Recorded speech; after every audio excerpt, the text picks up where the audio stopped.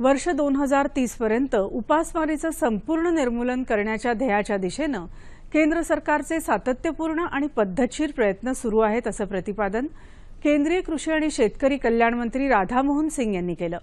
जागतिक अन्न दिनानिमित्त नवी दिल्लीत आयोजित कृषी स्टार्टअप आणि उद्योजकता विकास परिषदेत ते काल बोलत होते। देशातल्या 15 प्रकारच्या हवामान क्षेत्रांसाठी एकात्मिक शेतीची 45 प्रतिमानं शास्त्रज्ञांनी तयार केल्याची माहिती देत सिंग यांनी त्यांच्या प्रयत्नांचं कौतुक केलं। गेल्या 4 वर्षात कृषी उत्पादन अनेक पटीनं वाढल्याचंही ते म्हणाले। कृषी क्षेत्रात स्त्रियांचं अमूल्य योगदान लक्षात घेऊन त्यांना शेतीच्या मुख्य प्रवाहात आणण्यासाठी विविध योजनांअंतर्गत एकूण 30% जास्त निधी उपलब्ध करून देण्यात येणार आहे। नुकत्याच पार पडलेल्या महिला किसान दिवसाच्या कार्यक्रमात सिंग यांनी ही घोषणा केली।